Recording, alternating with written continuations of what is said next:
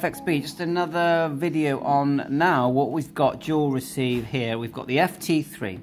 On the A band, we've got Hubnet, which is using an Allstar node, which is made by G7RPG. Now, an Allstar node is basically an FM hotspot. Inside this box here, you've got a Bofang radio, a Raspberry Pi 3B, a sound card, and a power supply, and it's connecting to the Allstar system. Allstar is a system for ham operators that connects repeaters and gateways around the world and also individual users. So, you can also get a jumbo hotspot. Now this one is set on D-Star at the moment, but it could be on Fusion because this is a Fusion radio. So this would be called a jumbo hotspot, which is a Pi Zero with an DVM board and a 70cm antenna. And these are configured using the Pi-Star system. But in this case, we're actually using a Openspot 3, which is this. Openspot 3 does the same thing as a jumbo hotspot, but it's these two here are digital.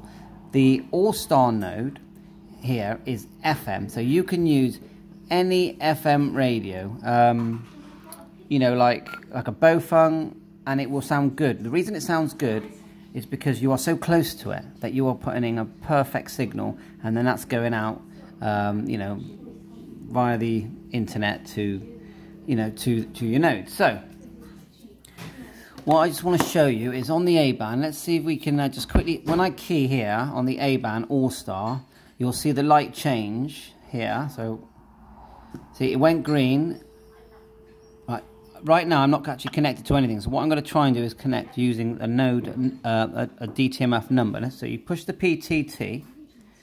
Here's DTMF, and for Hubnet, you would go *3415222, and then let go. Right, straight away, and it will talk over the people. That's okay, yeah, no problem. It's the Manchester Hubnet, Manchester, which is about... Now, if you look at the box has gone red, but it's transmitting to me. So, now let's go to the B band. This is what I love about the FT3. You can go to the B band. Yeah, we can turn down the A band for now. Select A, turn it right down, that's Hubnet. Go to B. Now, B is using the Openspot to connect to, at the moment, Fusion, and it's America Link. Okay, and this is configured using an IP address on a browser, and it looks like this. Pi-Star looks different. I haven't got that on my computer at the moment, but all of these you can access just using your phone. You don't have to use a computer. So now, if I key on the frequency of the Openspot. Now, you'll see that it came back there saying Openspot 3. But if I show you the control panel, see my call signs there?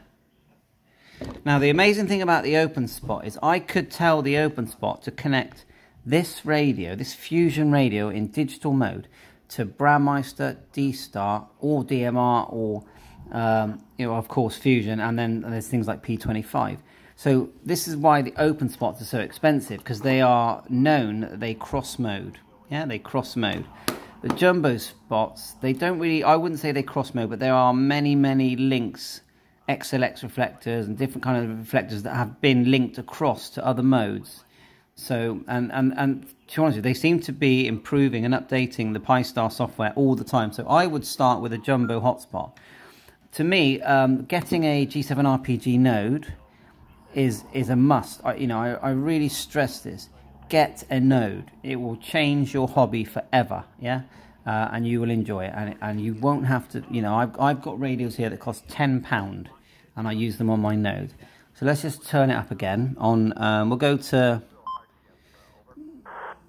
Hubnet, and what we can do on the FT3, we can hold down the AB, and we can just listen to one at a time. Just drinking, but we did like to go out for one, possibly 2 meals a week, and have a drink in a pub or a restaurant or whatever. It's been 12 months and it's getting a bit too much, and hopefully it won't go on much longer. And Yeah, that's coming from this box. I'll just show you one last thing. We did take our If I pull the power out, Now, when you get a G7 RPG node, you get this box, okay? Right, it looks like this. It has a frequency and it has the CTCSS on the back. You can change that actually, but you know, you tell him what you want. He puts everything in for you. Now, when you get it, you plug in the power supply. So I'll let you so you can see it. Yeah, it comes with a power cable, 12 volts, right? Now you listen what it does. So let's just get the power in properly. Listen to what it's about to do. And like I said, I made my own. You don't have to buy one. I recommend you do. A lot of work gone into these boxes. Sorry about the wait, but you'll know why in a second.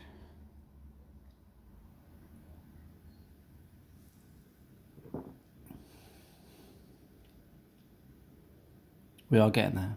See that? Right, it's starting to work now. What it's going to do, it's going to give me an IP address. IP. So I'm going to put that in my browser. 192.168.1.109. Right, and I put that in my browser as it said it. So, right now, this is what you'll see if you buy one of these boxes, right? So you'll see this control panel for Hubnet. Now, Hubnet, although he's tailor-made it for Hubnet, Hubnet is a worldwide system, and Peter does, you know, encourage full use of his system. He's not trying to get everyone just on Hubnet. Right, so look, if I click Hubnet now, straight away, HUBNET connected to M0FXB. right, so we're now on Hubnet.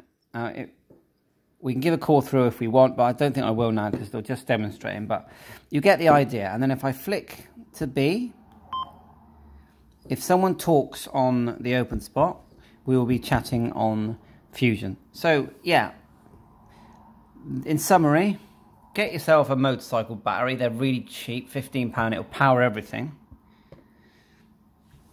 Definitely recommend the Yaesu FT3. Very good value for money for what they do. I mean, they do so much. Full GPS, full APRS, dual colour screen, scope.